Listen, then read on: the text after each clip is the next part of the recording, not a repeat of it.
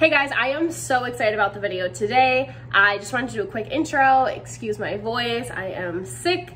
My friend Emma was nice enough to film for us. She filmed a bunch, so this is going to be a couple videos, maybe in 2 or 3, but I wanted to get part 1 out for you. It's a house tour of her fiance's family home in Guaymate, which is about 25 minutes away from La Romana. And I am just so grateful that she took the time to film so much for us, because it really shows an authentic look into how many Dominicans live. And I did want to do an intro just to say that I like to show all sides of the Dominican Republic. You've seen me do house and apartment tours for very expensive high-end homes that I wouldn't even buy, to maybe lower income, more affordable homes. I just really love to show you guys how all different types of people are living, locals, expats, everyone. And it's totally like a personal preference how many expats decide to live. But Emma has really just adapted to the Dominican culture and way of life amazingly. And she just has such a cool outlook and she really appreciates it. And I don't know, I just love her attitude and everything. And I'm just really grateful that she took the time to show us a peek inside of how many Dominicans live and spend every day. So comment below any questions that you have. Myself or Emma will answer them, and then stay tuned for the next videos, because I'll show you her new house that they built, and she shows us into the Baites, which is how very many Dominicans and Haitians live as well. Hello, good morning. My name is Emma. This is my fiance Alberto. Hi. We are living in Guaymate, Dominican Republic. I am from Salem, Massachusetts originally. I moved here to Guaymate about 6 months ago. Moved here in February. Alberto grew up here in Guaymate, and we started building a house here last September, so almost a year ago. So we're currently living in our new house now. We just moved in like about 2 months ago, but before that we were living in his family's house. So today I'm gonna show you our house, his family's house, all of Guaymate, and we live near the Bates. So I'm gonna show you in there as well, show you the life that they have there and how it might differ from what normal American expats live. So yeah, enjoy. So this blue house here is Alberto's family's house. This is where we started living when I first moved here.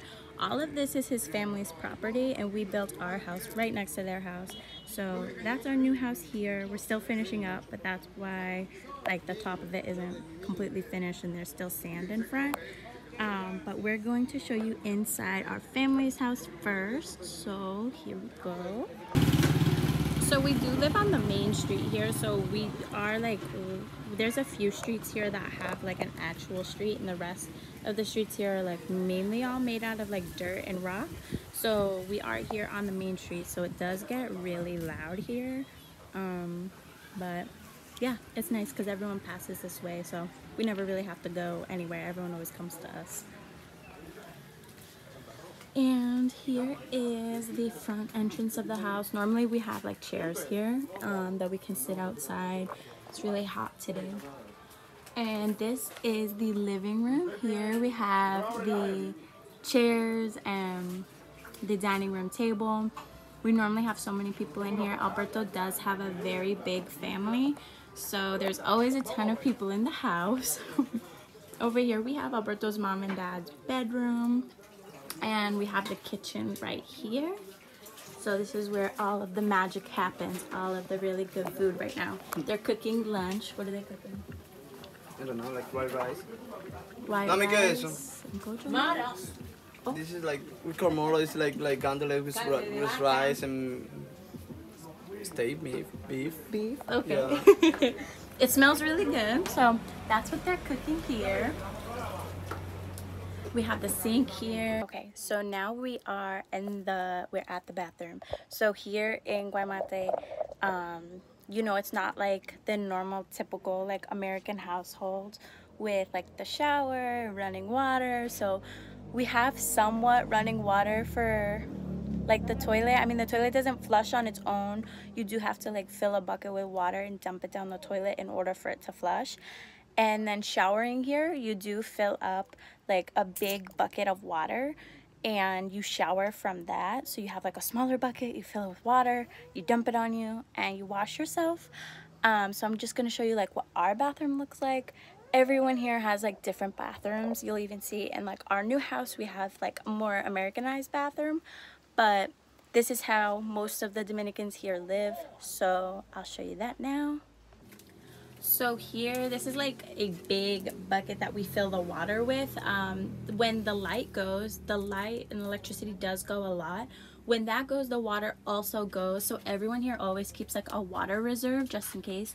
It's pretty dark in here, but there is water in there. And then basically what you do is you'd fill up, like just dump it in, fill up water like this, and then you dump it on you. We have other buckets. This isn't one that like we shower with. There's other ones. It's actually super refreshing because it's so hot here and the water's always cold. We never have any hot water unless you boil it on the stove. But this is pretty much what the bathroom looks like. We have a toilet so you can flush it, yes. But we just fill up all these buckets with water just in case the water goes. We do have a hose that has running water that we have like in the bathroom. We use it to wash the clothes and everything, so we do have running water. It's just a little bit different. So when we lived here, this was our room here. But right now, his brother, his wife and their baby are living here now. So this is the room. This was like one of the biggest rooms, so we were really lucky when we had this room. This is a little window here. We never really used it too much, but with his brother living in here now, they use it all the time. So you have the bed. We had it set up a little bit differently here, but you know, the walls are made out of wood and the ceiling or the roof is made out of metal. So when it rains, sometimes it does get kind of wet. That's why we have like bags up here. So that's just like part of living here, you know. It's completely fine. It's not uncomfortable at all. I loved living here. This is what feels like home. And also when you do sleep here, because there's not like actual enclosed walls, we do have like, they call it mosquitero. So you basically hang it from the ceiling, you put it over your bed, you tuck it underneath your bed, and that way the mosquitoes don't eat you at night when you're asleep, because they are pretty violent. And then we do have a door that leads right to our big backyard. So his family does have a ton of land here. It's so beautiful. It's a lot cooler back here than it is like in the front of the house. Huh? Yeah. We have our dogs over here. We have 2 pit bulls. Our cat, our stray cat Lily, she has babies all the time. So this is the back of the family's house. This is the back of our house. We haven't finished like painting it or anything because we are having a baby, so we're adding on another room to our house. So we're not going to finish the back of it quite yet, but we do have all of this space for more land. Once we finish our house, we are going to be working on his family's house and building them a better house. That way they don't have to live in the house that they're currently living in, because it is super hard to live like that. When the electricity is constantly going and it rains here a lot and it does get really wet inside the house, it's just not always so comfortable for his family, and we don't want to be the only ones living so comfortable. Another thing about here is we don't have any garbage, like a garbage service. So we don't have a ton of garbage here, but when we do, we normally just pile it up and his mom like lights it on fire. I know that's not safe for the environment like at all, but we don't actually like accrue so much garbage, but that's what they do. I don't really know how it's like what it's like in the rest of the country, but that's kind of just what everyone does here. That's kind of just the normal. If we were able to get like a garbage service, I think that would be great, but I don't know how that works. In here is Alberto's brother's old bedroom through this door. But since he's living in our old room now, this is his dad's like dentist office because he is a dentist. So he's working out of there as a dentist. A lot of people come to him. He's so great. There's also an extra bed in there, and then we have another room in the house that has another bed because Alberto does have, I believe, 6 brothers and 1 sister, so he has a ton of family. When we were living in the house, there was 6, 7, there was 8 of us living in the house all together, so there was a ton of people, and plus all of his brothers and sisters coming when they were on vacation from their work. They would come and stay with us, so sometimes the house was very crowded. We did just build a driveway here. Basically all that we had to do was like lay down concrete and sand, mix it with water, and we built the driveway because we just bought a car. So now we have a driveway for our car.